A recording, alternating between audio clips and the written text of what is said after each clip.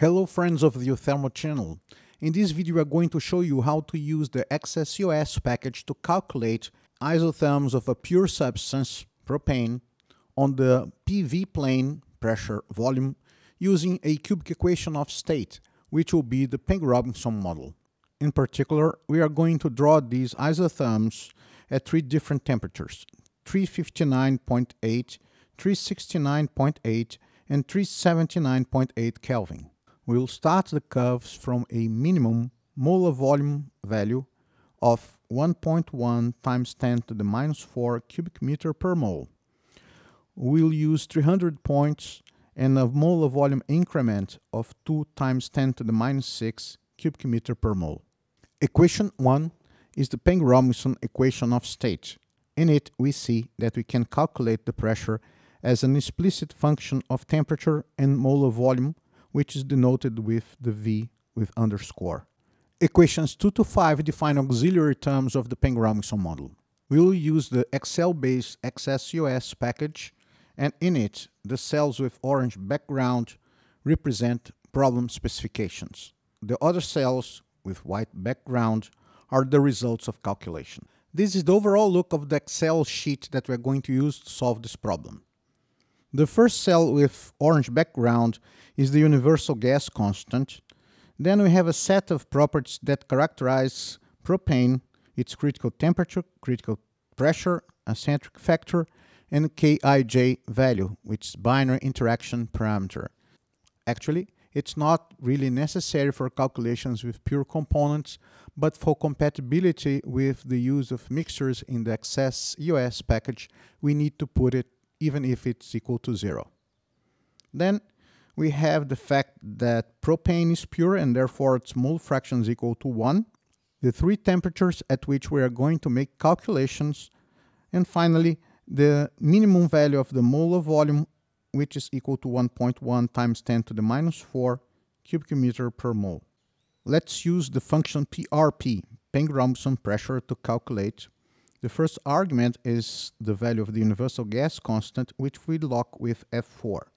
Then we use the temperature and we press F4 once, twice, and this locks the row but not the column. Next we get the molar volume, and this time we press F4 3 times, locking the column but not the row. Next, the mole fraction, which we lock with F4, and the parameter set also locked with F4. We press enter and get the pressure. We drag laterally and get the pressures at the two other temperatures. Next, we'll increment the molar volume by the specified amount of 2 times 10 to the minus 6 cubic meter per mole.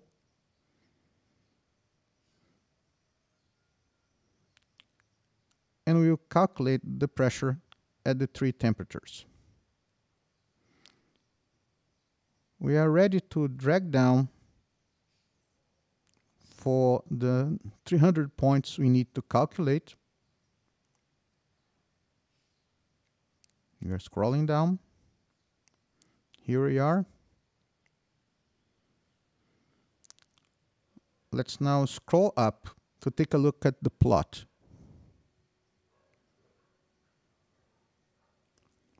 So we have the three isotherms. The green one is at the highest temperature. It's called a supercritical isotherm because it's above the critical temperature of propane, and it goes smoothly down without a point of maximum and without a point of minimum. The red isotherm is at the critical temperature, and here at the critical condition we have a saddle point. It's neither maximum neither minimum, and a change of concavity. The blue isotherm is below the critical temperature. It's a subcritical isotherm, and it presents a point of minimum and a point of maximum. The key aspects of this example were: first, the observation that subcritical, critical, and supercritical isotherms have different shapes on the pressure volume plane. as predicted by a cubic equation of state, such as the Peng-Robinson model. Another observation is that for a given molar volume, as the temperature increases, the pressure increases. Thank you very much for watching this presentation. If you liked it, give us a thumbs up, visit our Facebook page, and see you the next time.